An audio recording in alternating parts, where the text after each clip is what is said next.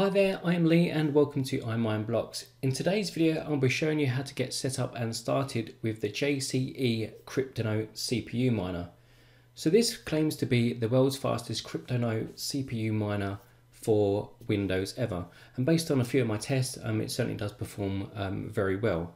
So this miner is for Intel and AMD CPUs. It can be for 32-bit or 64-bit processors.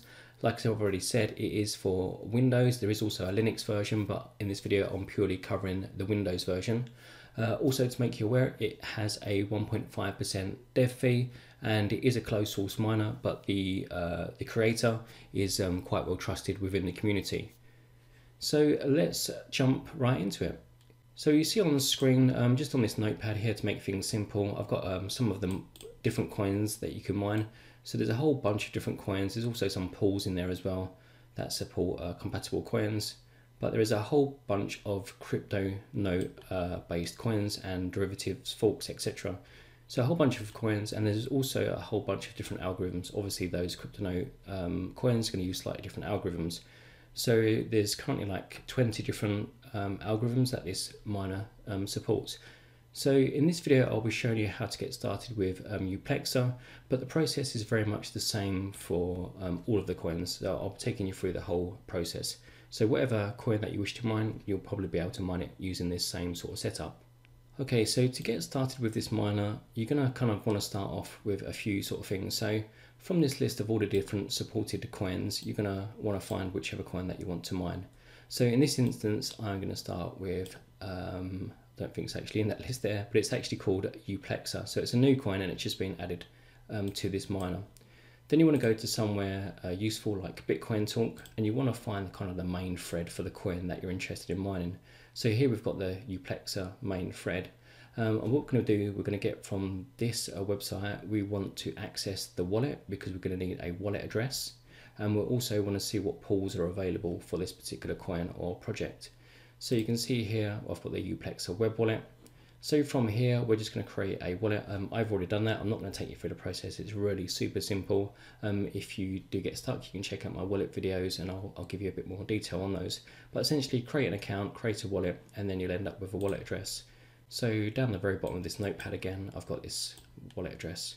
So for all of the Cryptonote coins, it's going to look very similar. They're typically very long addresses.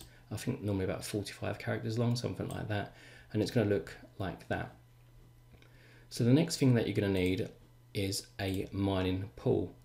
So pretty much all the mining pools for Cryptonote, they run on the same sort of basis. Typically, you just need a wallet address, and that's kind of all you need.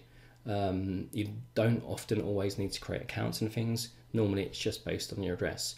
But once you find a pool that you're interested in mining to, visit the website, and then go to this getting started. All you're really looking for to get from the pool is the website address. That is the pool mining address. So in this case, it's going to be hashing.center.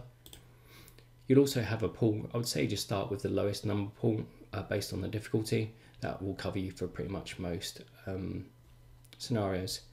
You'll also have a little bit more information regarding your payment and address formatting. But check exactly what it says. For most things, it's really just going to be your Cryptonote address itself. So once you have your wallet address and also your mining pool address, you're then ready to download the miner. So if you go to the Bitcoin Talk thread, or you can use the link in the video description, you can download the miner. So we're going to download this one here. So this link here, I've actually already downloaded it. And then from your downloads folder, you find the zip file, and then you want to extract it, just like you normally would any other zip folder. Inside the folder that you've just extracted, you're going to see lots of coins that look like this. Sorry, I said coins, I meant files. The only one that you really need to edit for your basic kind of operation is this start.bat file. So if you select that and then right click and then go to edit, you might get a Windows warning. It's okay, just click on run. And then this is your configuration, your start batch file configuration file for the miner itself. So there's only a few details in it. It looks kind of a bit complicated when you first open it up, but there's actually only a few details that you need to set. So the first part is this set pool equals. So we want to change that. So we're going to change it to our pool, which is hashing.center, or whatever your pool URL is. The next part is the pool. So that's already completed for us. It's free in for our pool's pool in this case. SSL, you probably won't use that. Further down, we need to change this wallet equals to our wallet address. So like I said, it's already in that notepad file. So I'm just going to copy and paste that. So I'm just going to replace where it says 43.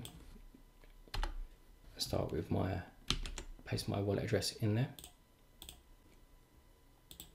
And the next part is this password X. So typically this depends on the pool that you're mining to. For most cases, if you just leave it as X, that will work. But you can also use it as a nickname. So I'm going to change it to my blocks, for example. On some certain pools, the formatting is completely different. So for example, with Supernova, you'll use a completely different format, but for most pools, using your wallet address and the password as a nickname or X will work for most people. So that's that part. Then the next part is setting your algorithm for the miner itself. By default, it's set to 0, which is automatic. So if the pool supports it, you can just leave it at 0 and the miner will sort itself out. But if you know specifically which algorithm you want to mine, or you know what algorithm the coin uses, then you can change it manually. So where it says set fork equals, so in this case I'm going to change it to 19 because I'm mining Uplexer, so it's that new algorithm there. And then further down you've got an option, it just for the miner to automatically set between 32 or 64 bits. So in most cases you don't need to make any other changes. So that's pretty much it. So then you want to go Control and S to save it. Okay, so back to the main mining folder, you've got this start.bat, which we've now edited and updated our files into that. So now we can start the miner itself. So we're just going to double click and start mining. Might get a Windows notification error. Also, you might wish to disable your antivirus or also Windows Defender if you have any problems running the miner. If it sort of doesn't seem to load up or pauses, then you might want to disable your antivirus. But it's going to look a little something like this. So you can see it detects your CPUs and then it allocates CPU threads however the miner sort of sees fit. So in this case it's going to use all 4 CPUs. For reference, I'm using an i5 6600K and it's overclocked to 4.5 GHz. So when I tested this miner previously, I was getting around about 1750 hashes per second on Uplexer. So that was quite an increase compared to the XM miner that I previously used. And then from there, obviously the miner's going to start mining and you'll start seeing the shares on your pool. So I'm just going to close the miner there because I don't want it to affect this recording too much.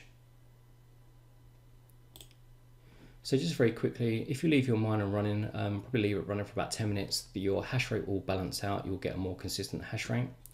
And then you should also be able to check your stats on your mining pool. So I'm quite commonly asked about mining stats. So if you visit your mining pool, so in this case it's mines.hashing.center, and we go to worker statistics. If we enter in the wallet address, the same one that we're using in the miner, and then look up, you should see the worker statistics. So you'll have the current hash rate, you'll have your hash rate over time, you'll have your kind of pool balance, also the total paid, and various other information, but it will take about 10 minutes for that to update. Most of the Cryptonote pools pay out automatically on a set basis, so that can be once per day, once when it finds a block, or once every couple of hours. But most of the payments are normally done automatically. Okay, so that's it for this video. Not much more to it. Like I say, JCE is a very simple and easy to use miner, a very good CPU miner for Windows, and covers a whole wide range of all those Cryptonote coins and algorithms. So I think it's a really good miner for those coins, and it's certainly very fast and efficient as well. So that's it for this one. Thank you very much for watching. I'll see you guys on the next video.